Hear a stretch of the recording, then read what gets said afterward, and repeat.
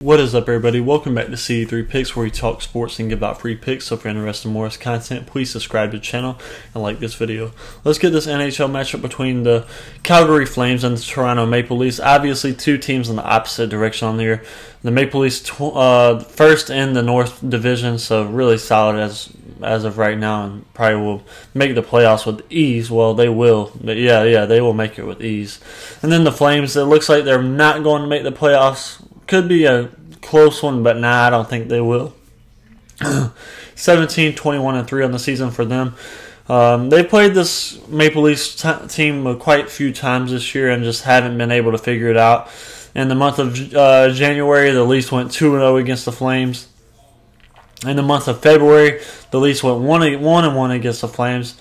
In March, they went 1-1 against the Flames as well. And then here in April, have went 2-0 against them. So obviously, the Flames have not figured it out all year and have not figured it out against this Maple Leafs team. They're 1-3 to start the month of April. The Flames are.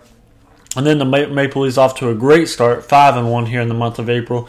And what is also pretty interesting in this game, it looks like the Maple Leafs will have in the goalie as David Rittich this game.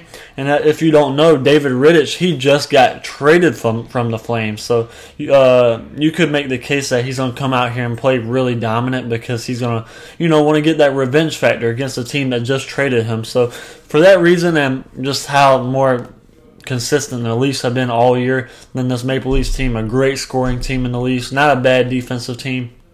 And like I said, the Flames just can't get many pucks on the goal or keep them out of the net. And then, like I said, also the Leafs, it looks like they'll have David Rittich in the goalie tonight, and I think he's going to want to get a revenge factor here against his team that just traded him. So for that reason, I'm going to take the Toronto Maple Leafs on the money line, and that's going to be my free pick. If you're interested in more of this content, please subscribe to the channel and like this video.